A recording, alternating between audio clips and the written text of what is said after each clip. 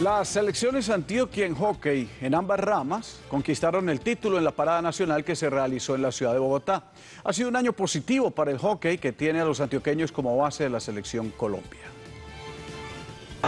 La mezcla entre juventud y experiencia es un proceso que hasta ahora está dando resultados en la selección Antioquia de hockey femenino. En el primer torneo de damas quedamos de segundas y en este segundo ya quedamos campeonas, entonces el crecimiento se ha notado bastante. En la rama masculina, la selección Antioquia consolidó un equipo que hasta ahora no tiene fisuras. Campeones en ambos torneos que se ha jugado, prácticamente invictos. El proceso también fue un tiempo de mezclar experiencia con mucha juventud y ahora lo están sabiendo mantener. La asignatura pendiente para ambas ramas es el Interligas en agosto.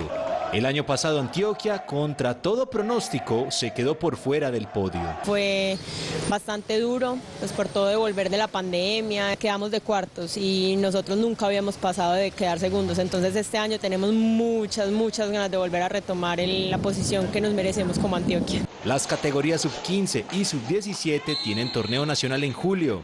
De allí podrían salir los jugadores que alimenten el equipo de mayores de cara al Interligas.